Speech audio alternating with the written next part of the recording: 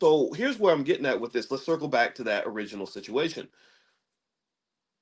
I believe that if there was enough for everybody, I don't think that this man would be in a situation where he has to choose. Either I'm going to either I'm going to feed, either I'm going to stretch myself financially in a way that's uncomfortable by buying more food than I can afford, or I have to be the bastard who only feeds my daughter.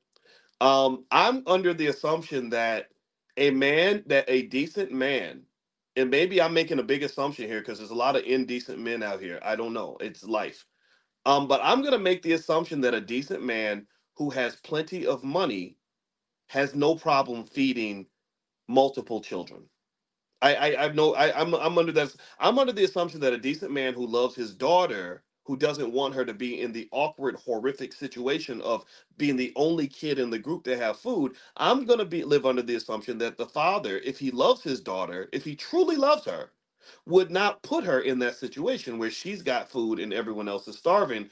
I would not want to do that to my child. I would not want them in a situation where they're gonna get beat up because I bought food for them and isolated them in a group where everybody else doesn't have enough, right? So here's what I'm getting at.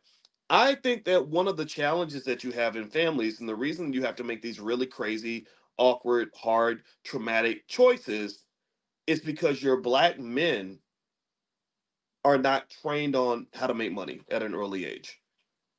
Black males are the most undereducated group of people in America. They are the least prepared to succeed financially in America. You just are. It's just a fact. Well, why is that? Well, part of it is obviously racism. I don't think America is a country that ever wanted to see truly intelligent, educated, strong, capable black men because then we become a threat. Then we're ready to fight you. That's where Toussaint Overture comes from. That's where Nat Turner comes from. They don't want a bunch of Nat Turners. They don't want a bunch of Malcolm X's. They don't want a bunch of Boyce Watkinses out here. If you had 10 million Boyce Watkinses out here, oh, the revolution would be over. We would have more money than white people. Can you imagine if there were 10 million young black males who thought like me, who understood finances and economics like me? Oh, we would walk in and take everything you got. You would have to come and kill all of us. So effectively, my point is to say that yeah, the racism's there. We know this, right? We know what happens in the public school system. I know that I've been hunted since birth. I understood why Instagram took down my Facebook page, even though they don't take down pages of rappers that are promoting the most degenerate, horrific stuff. They're promoting drug use and violence.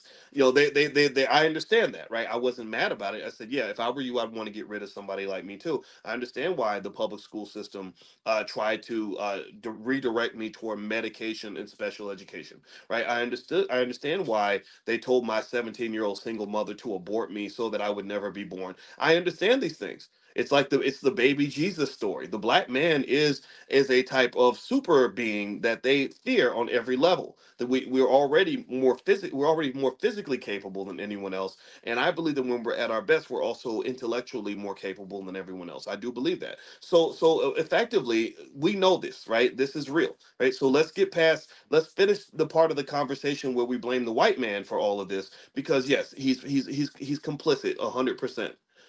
I want to go to the next part of the conversation where we look at ourselves and we look at each other. I want to go to the next part of the conversation where we know that we're being robbed in broad daylight, that we're being misled in broad daylight, that our children are being destroyed in broad daylight, and we ain't doing nothing about it. I want to get to that part of the conversation, because I can tell you this. Um, when I look at black boys and I go into a classroom full of black boys and I say, "What do you want to be when you grow up?" and half of them say, "I want to be a basketball player," and the other half say, "I want to be a football player," and then the other third or whatever, with the rest of them say, "I want to be a rapper." what are, this is what's happening to your a lot of your young black males. They're being misdirected and rejected by public school systems and also by the economic system, and then on top of that they're being guided by these false dreams of athletic success or entertainment success. And because there are only so many seats at that table, especially when you don't own anything, when you don't own any of these institutions or industries, then there aren't that many opportunities out there, right? So it kind of becomes this horrible scenario where you've got the millions of these men that are trying to figure out a way to make a way, trying to find a way to make a dollar out of 15 cents. And they're in the unfortunate, horrific situation that no black boy should ever be put into, where a black boy grows into a black man who has to go beg a white man to let him feed his family.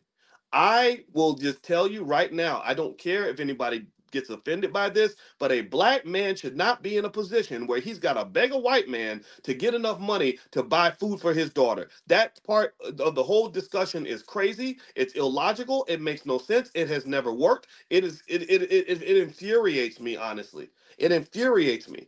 So because you're taking your position, comfortably taking your position in second place, third place, fourth place, whatever place you're in,